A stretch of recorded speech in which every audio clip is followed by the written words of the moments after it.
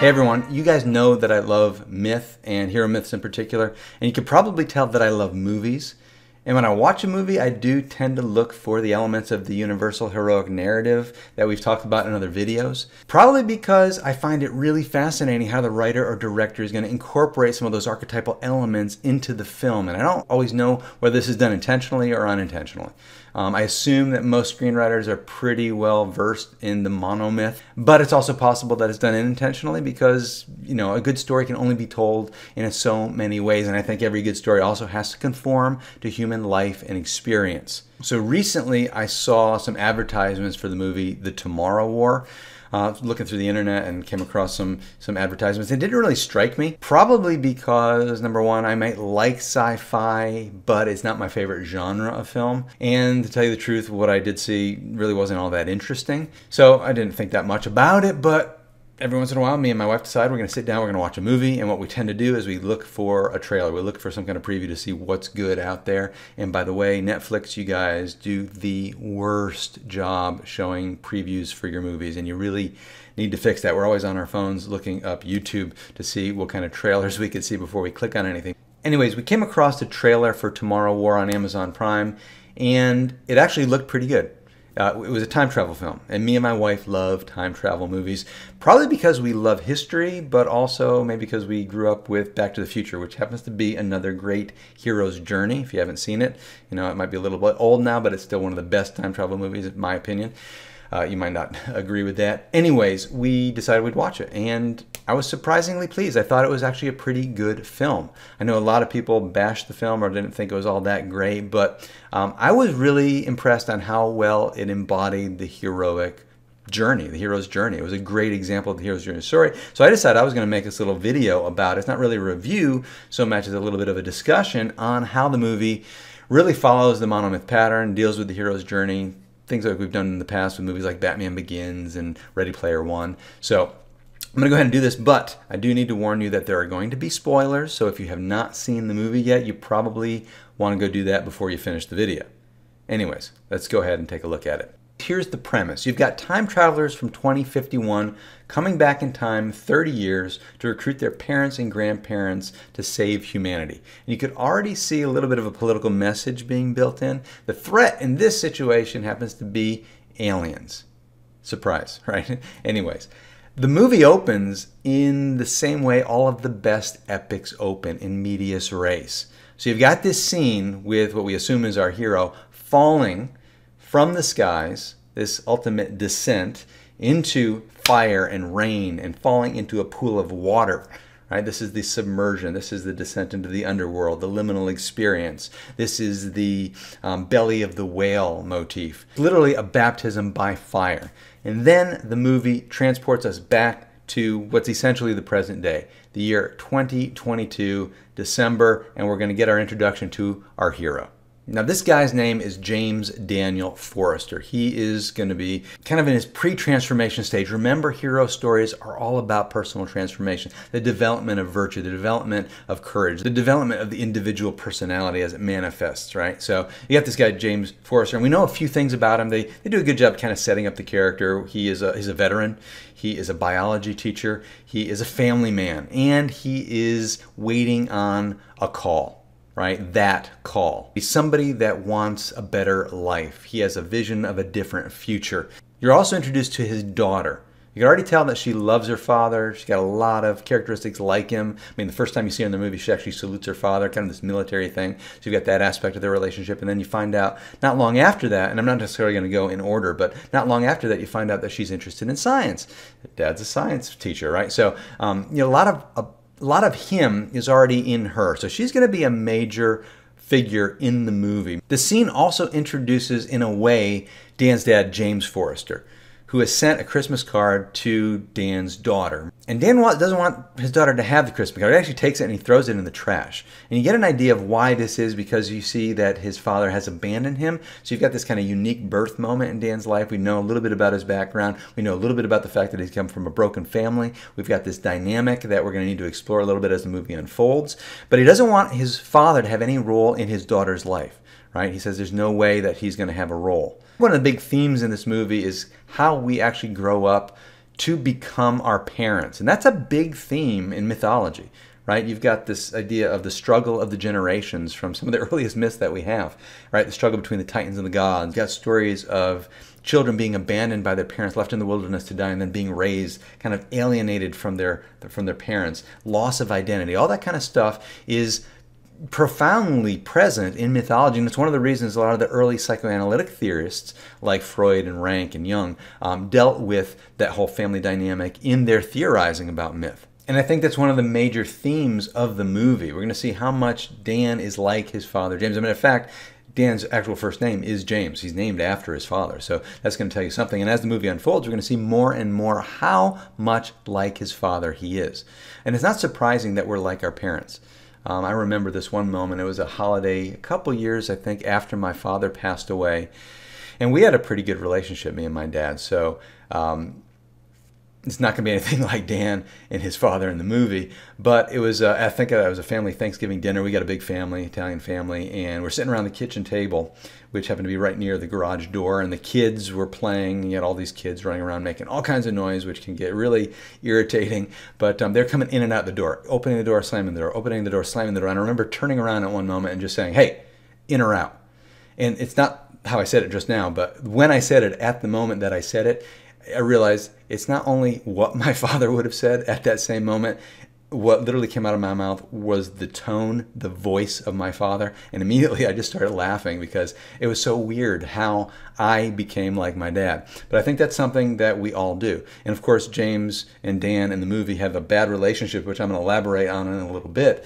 But even in spite of the fact that Dan doesn't want anything to do with his father, it's going to be interesting to see how much like his father he ends up becoming anyways. Now, in this whole scene, you find out that Dan doesn't get the job, right? The phone call that he's on, the job's given to somebody else.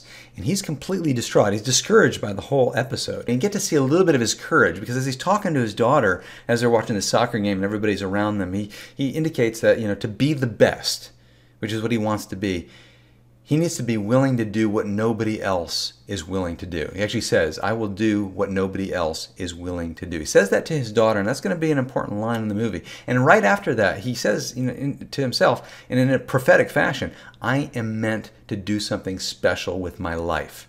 So at this point, I would say, we could say the three major themes of the movie are reconciliation, parent to child, this idea of finding meaning and purpose in life, and then you're also going to have this idea of second chances, and all three of them are actually intimately connected and pretty common hero stories. The response that's also interesting is how his daughter talks to him, right? How she interacts with him, because she says, it's going to be all right. And his immediate response is, you know, I should be the one saying that to you. So we could already see that this daughter, who's just like her dad, is already kind of stepping up into his role, right? She's doing what he should be doing. Okay, and that relationship is just as important, really, as his relationship with his dad. So it's his three generations that we're talking about here: grandfather, father, and daughter. So it's at that moment in the movie that we get the call to adventure. They're all sitting around watching a soccer game on the holiday. And in the middle of the game, everything is interrupted by this portal that opens up in the middle of the soccer stadium, and out come these soldiers from 30 years in the future, and they're losing a war. They've got about 11 months to human extinction, and they issue a call to their fathers, mothers, and grandparents to save the future. And you can already see, like I said, a political message being built in the background. As a matter of fact, in the very next scene, pretty much, I think it was the very next scene, you've got Dan teaching his biology class in school, and it's, of course, right behind him on the wall is a video playing showing the climate change issue, right? The polar bears and where we're going in the next 100 years. So clearly, this is part of the message of the movie. And he emphasizes, of course, the importance of science, right? You've got this idea that it's up to us, this generation now, to save that generation that's coming up. What are we going to do here now for our children, for our grandchildren? That's kind of this theme that's built in the movie. And I kind of like the way they handle it. It's really not very subtle. I mean, it's obvious to anybody watching the film what they're trying to do, but it's also not in your face at the same time. So they kind of take this middle ground, and I don't think it detracts from the movie. Sometimes when a movie is overly preachy, it can detract, but I don't think it does so in this movie. So this general call to adventure that's been issued prompts the entire world to react. You've got 12 months from the time that the call goes out to the time that we're going to pick up next in the movie, and the entire world is mobilized, right? You've got the first worldwide civilian draft ever. You find out that less than 20% of the people that jump into the future are going to survive, which is really, really bad odds. But Dan's call to adventure actually comes after that classroom scene. He's taken by the military. We find out in this scene that he's going to die by the year 2030. 7 years in the future, he's going to lose his life, which of course is the reason that they're calling him. This is the whole idea of the time paradox that you see in so many sci-fi films, the idea that you can't exist in two places at the same time, which is why they're taking people that are going to be dead at that point that they're jumping to in the future. So Dan anyways is going to be drafted. He's being conscripted, he's being called back to active duty. He's given this jump band, and he's given 24 hours to say goodbye to his family. And that's where we get to the refusal of the call. He goes to see his wife, and we find out that his wife is a PTSD counselor, and she's sitting there with these guys that have already been to the future and back. They've survived, but they've lost limbs and they're traumatized. And as soon as she finds out that her husband is about to go, she immediately reacts the way you would expect her to react. She says, don't do it. We need to run. We need to hide. We need to get out of here. And that's the refusal. She wants him to go see his dad, who happens to be this conspiracy theorist who's in hiding from the government. He's got an engineering background, and he might be the perfect person to help Dan get the jump band off of his arm. And in the next scene, he does that. He goes to see his dad, and his dad is played by J.K. Simmons, who is one of my favorite actors. And it's not a good situation. I mean, here's a father and son who obviously have a problem with each other. There's conflict literally right from the first moment they see each other. But his father's going to help. His father, of course, wants to help, and he even says in the scene, "You've never asked for help." And of course, Dan's immediate reaction is, that's all we've wanted. We've always wanted your help, and you're not there. His father basically abandoned him because of his own PTSD. He was a Vietnam veteran. It's kind of that wild versus civilized thing that we see in myth after myth after myth. Where do you find that balance? How do you turn off the side of you that had to engage in all these horrible, atrocious, violent actions and fit back in the normal world with your family, right? This is the challenge that Heracles never seemed to be able to master. So he says, I was in a dark place when I got back. I couldn't recognize myself. And it wouldn't have been good for me to be in your life, you and your mother. It was better for both of you that I wasn't there. That's why his father abandoned him. And Dan doesn't buy this. He says, I don't buy that. You're a coward and you quit. And what's worse, he says, you don't get a second chance. But it's a hero movie. So you obviously know that that's exactly what this movie is going to have, is that second chance. So we have to see how this works out. That whole scene, by the way, ends up poorly. He doesn't end up taking the jump band off, and he responds to the call. Goes home, says goodbye to his daughter. You have a very touching scene where he vows to return, but immediately after that, he's put into the orientation. And you find all these other people that are in the same situation with him. They're called heroes for the first time. They're called to sacrifice themselves for the good of the future. And the cool thing is you meet a couple other characters.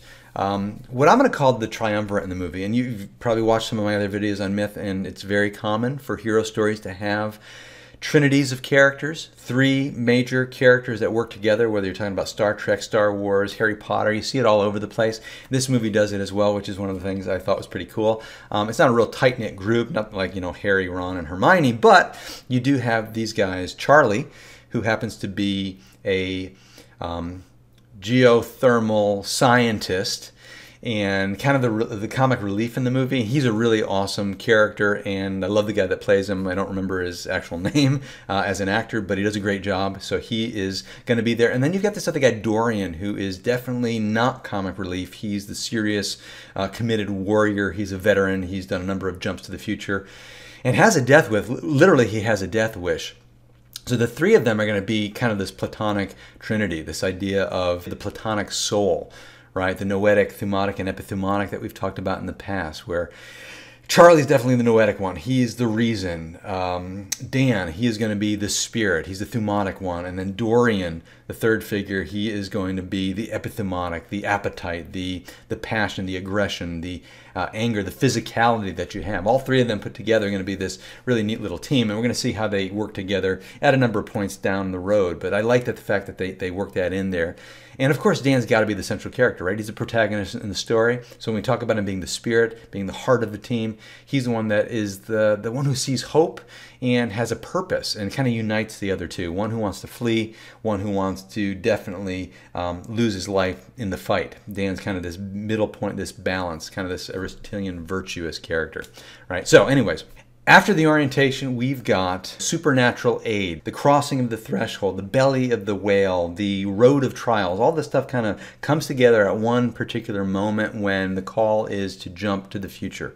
So when I talk about supernatural aid, I'm not talking about magic or anything supernatural in the sense that we tend to think of in fantasy films. I'm talking about technology that's beyond what we've got right now, this idea of time travel. I would put that in the category. The idea of the jump link, which is going to teleport these guys into the future, that's clearly supernatural. But it's also a crossing of the threshold moment where the heroes are all going to go off. And we're already really into Act 2 because remember your transition from Act 1 to Act 2 when you've got the call and you've got the initial threat that's presented. So we're kind of in that scene, but when we do the transition into the future, we've kind of crossed that threshold and we're now definitely in the area of initiation, right? The separation takes place and find themselves immediately in the belly of the whale. The movie opened at this scene. The jump takes place. And it is an incredible descent. I mean, they're supposed to land like 5 to 10 feet off the ground, but something goes wrong in the jump, and they're way up in the sky, falling to their death. Most of them actually do die in the midst of fire, in the midst of rain, and it's just by the narrowest of margins that Dan lands in a rooftop swimming pool, which basically saves his life. But again, the submersion in the waters of death, we've seen it, in Gilgamesh. It's a baptism scene. He's in hell. This is a baptism literally by fire. So when he comes up out of the water, his baptism has taken place. We are on the road of transformation. That's what baptism's all about. It's about dying and being reborn different. Now, the road to trials is going to take place over the rest of the movie. It's going to be one episode after another. It's an action film. I'm not going to go into the details of all the action scenes, but it was actually pretty well done. And we're going to be introduced finally to the big bads in the movie, the White Spikes. I wanted to say White Walkers, but totally different franchise, which I also adore. The White Spikes, and you're going to find out really quickly how deadly they are. But Dan is part of what's known as Research Force, or our force. And his team is given this mission to go into this research center, basically first to save the research scientists, but also to recover a toxin that these guys are working on. And this is the boon, right? This is the ultimate goal. This is the quest, right? This is the elixir of life. This is the philosopher's stone, the holy grail, the golden fleece, whatever you want to call it. This is the thing that they need to find. When I say elixir of life, I already called it a toxin, so you know it's actually a poison. But it's poison for the aliens, and it's life for the humans. Now, when we first see the White Spikes, it actually is in the research center as they're, surprise, surprise, descending once again. You're going to be surprised at how many times in the movie you're dealing with this descent motif. They're descending down this stairwell, getting out of the building with what they can take, the toxin, and the White Spikes are right above them, and they're going to pounce. And you're going to have this horrible, really devastating battle scene that's going to ultimately end up with the jets flying in, strafing the whole area with bombs, this fiery hell, this death scene, and Dan and his few survivors wake up who knows how much later in the hospital at the base camp, right? This is kind of his death and resurrection moment, which every hero really has to have. And it's at the base camp that we get a little bit more information on Charlie and Dorian. We're going to find out about Dorian, why he's doing what he's doing. He's a man who doesn't believe there's any hope whatsoever. As a matter of fact, the reason he's going to die in the future is that he gets cancer. And he knows about that, and he wants to die the way a hero should die. He wants to go out on his own terms. This is Enkidu, right? From Gilgamesh, who, doesn't want to die sick, weak, in bed. He wants to go out like Beowulf, fighting the dragon. He wants to go out the way the Norse warriors would go out. If you're going to get to Ragnarok, you got to go out swinging. And that's the way Dorian wants to go. So when I say he has a death wish, he literally has a death wish. But of course, Dan, very different. Dan actually believes there is hope. Okay, so he keeps that front and center. There's a purpose, and of course, it's his love for his family. He wants to get back to his daughter, who we are now going to talk about. So this is the meeting with the goddess, right? This is traditionally the mother, the sister, the bride. I think it works just as well with the daughter. We've seen her on screen, but Dan's only interacted with her through the radio. Romeo command. Doesn't know that this is his daughter, but now he's going to meet her in person. So you have this moment of revelation, and it's really cool that she turns out to be like her dad. She's a colonel in the military. She's a soldier, but she's also a scientist. She's got her PhD. And she doesn't give her dad a hug. So immediately you're going to find out that they have this broken relationship. We don't know why, and we're going to find out over the next few scenes, and I'm going to kind of unpack it a little bit now for you. But you get the idea that, she wanted to be like him. She said, I wanted to be like you. I wanted to be you. When we find out what actually happened is when Dan comes back from the future, he ends up ultimately leaving his family. And he says, I would never leave you. And she says, that's what we thought too. Which tends to tell us a little bit about how little we know about ourselves. Right? Here's Dan who doesn't want anything to do with his father. At the same time, he's already transforming into his father. He's going to do the very same thing his father does. And he doesn't understand how he can get to that point because he loves his daughter. He can't imagine abandoning somebody he loves as much as he loves Mary. Now, she's got a mission for him, right? He's there for a reason, not a reunion, at least as far as the plot's concerned. As far as the theme of the movie is concerned, he's definitely there for a reunion. He's definitely there for a reconciliation. Now, this is going to be the impossible task, and it has to do with, again, getting the toxin so that he can bring it back to the past, mass produce it, stop the whole thing from going in the direction that it's going in. Again, that would be the whole idea of second chances, one of the themes I said we need to talk about.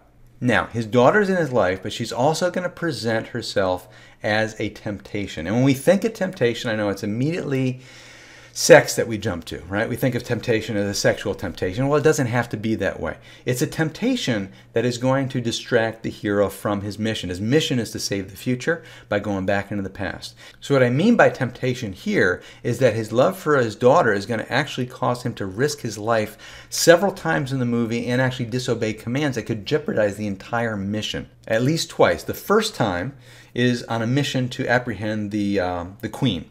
The mother, the white spike female, who is bigger and badder than all the others put together. And she's the most important one to get a hold of. And the mission is to go secure her, bring her back, and start working on the toxin to see what they're going to be able to use that's going to affect her, because nothing has yet. And in this particular scene, which happens to be another descent scene, they fly in with the helicopter. Dan is specifically told, stay on the helicopter, and then the other soldiers go down and try to capture this thing. And Mary herself goes down, and things go bad. And what does Dan do? He leaves the helicopter. Exactly what you expect him to do. He's not going to see his daughter in danger down below in the pit of hell. This is like going down for Beowulf into the swamp to deal with Grendel's mother. And he goes down to deal with the white spike mother, saves his daughter, but again, disobeying his mission, disobeying the commands. That's the temptation that I'm talking about. He could have lost everything if it went poorly. Of course, it doesn't, because it's a hero movie and you know it's going to have a good ending. Anyways, they get a hold of the white spike mother, they bring her back, and now we can talk about the ultimate boon, which is the toxin. The next couple scenes deal with the production of the toxin. You find a little bit more about their relationship, but they're in the process of making a toxin that's going to work. He's helping his daughter as a scientist, not just as a soldier anymore, but as a scientist. They eventually get a toxin that's 100% bond. So that's what they need. That's what they need to protect. That's what they need to mass produce. But of course, you can't do it. There's not enough time to mass produce the thing right here in the present. Things are already so far beyond hope that this is a lost cause, which is why she wants him to take the toxin into the past and mass produce it there. Because if they could get to these things before they spread out over the earth, that's going to be the salvation of humanity. Now, Dan, remember, knew he had a purpose. And his daughter throws his own words back at him. She says, I'm asking you to do what nobody else is willing to do. The very same words that he used to her 30 years in the past, she remembers them and she calls him to it. So what about the refusal of return? I mean, the mission is to return to the past. Yet, very common for the hero in some way to refuse the return. And Dan definitely refuses to return. So now that they have the toxin and the entire complex is being invaded by an army of white spikes trying to rescue the female, you know we're at this climactic moment where everything is in jeopardy. The toxin that they have, Dan, all he has to do, stay alive until he can be teleported back into the past. He's got a time set on his jump band. It's already counting down. There's moments away from when the jump is supposed to take place. Remember, they're only there for 7 days. But as the countdown is going on his jump band, everything is in jeopardy. The entire complex is being overrun. Everybody is dying. The jumpling itself is in jeopardy. If they destroy that, he's not going to jump at all. Mission over. All he needs to do, him and his daughter, is basically survive, buy themselves time so that he could jump back. And that's where the temptation comes in once again, because his daughter and him, as they're fighting their way up higher and higher to get to the jump link, to do what they can to save it, she gets grabbed by one of the white spikes and is pulled off the edge of the scaffolding, and she's falling to her death. And what does he do? Probably exactly what a good father should do, is he goes to try to save his daughter. He goes to rescue her, but in doing so, he's throwing his own life after hers. It's a hopeless situation. She is going to die, and he is going to die with her in choosing to do what he does, forgetting about the entire mission. Maybe the better thing for him would have been just to hide. Wait, countdown's going off. But of course, in the movie, it happens to be in the last second. As he's falling to what would be his death, he's teleported out. The last jump before the jump link is destroyed. So there's that temptation. Now, is he a failure as a hero? He could have been. Luckily, he's been saved. So you've got this magical flight, the rescue from without, the crossing of the return threshold, all take place in that one instance. And boom, he's back in the past. And he's got the toxin. It's a return. You would think the movie is about over at that point, but of course we know that you still haven't really dealt with the problem. As a matter of fact, there are several problems that you haven't dealt with. We still need to deal with the actual plot of the story, which deals with the monsters, but then we also have to deal with the theme of the story. Is he going to go down the road that his father went down? Now that he's back, is his future still to abandon his family and abandon his daughter? That all needs to be resolved. And we also have, what's the deal with his dad? He hasn't resolved that. So we know there's a lot more work that needs to be done. And of course, even though he's got the ultimate boon, he still has yet to become master of two worlds. So we're going to have this mass production of the toxin, and we just have to bide our time. We know that the white spikes are going to attack for the first time in 2048 in Russia. So as long as we can get prepared before then, things are good. But a little bit of detective work takes place, and Dan realizes that it's not that they're going to arrive close to 2048, but they're already there now.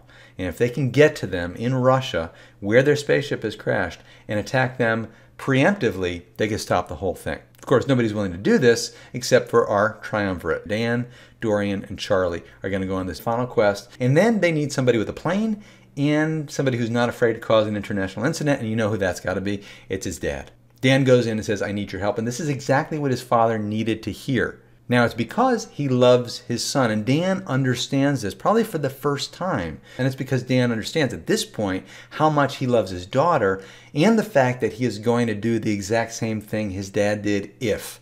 So it puts everything into a new perspective. So here we are at the end of the movie, the climactic scene. This is the last descent that we're going to have. They've got the boon. They're going to go into Niflheim, right? The Norse idea of the underworld, the snowy wasteland, descend into the cave. The entire team's going to go in and they're going to attempt to kill these things before they thaw out, before they are able to attack anybody at all, which is a great plan. You know, it's this moment when you can give the world a second chance. Dan actually says second chances are hard to come by. But he's not only giving the world a second chance, he's giving his dad a second chance. And he's giving himself a second chance. So there's the theme of the movie. And this is the moment when everything goes wrong. You've got the most amazing battle scene that takes place. It's really an intense moment. Dorian finally goes out the way he wants to go out. He gets the hero's death. And it's a happy ending, right? This is what he wanted. This is good for him. You got this battle between the female White Spike and Dan and his dad, this showdown at the very end of the movie that is, you know, on the edge of your seat. It comes down to the wire, but of course you're going to have a happy ending. Dan and his dad basically sacrifice themselves for each other. They don't die, but they're willing to die for each other in that moment. The world is saved.